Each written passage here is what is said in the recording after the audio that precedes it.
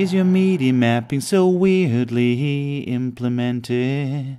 But let's be honest, at least there's an actual possibility to set it up. But it definitely took me a while to get it working. Freebeat dedicated an entire video to Midi mapping on the MPC One on his channel, but following his instructions didn't really help me. None of the knobs I turned on my Midi Lab 3 would trigger any Midi events on the MPC One.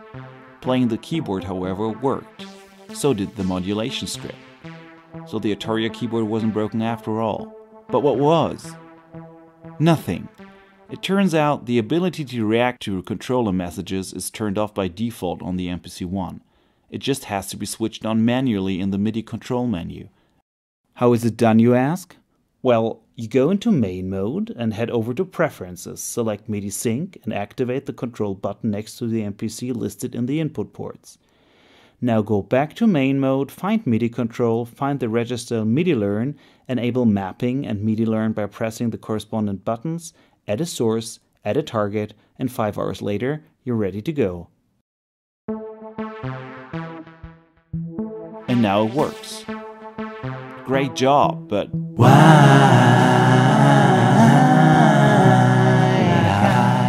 is your Midi mapping so weirdly implemented?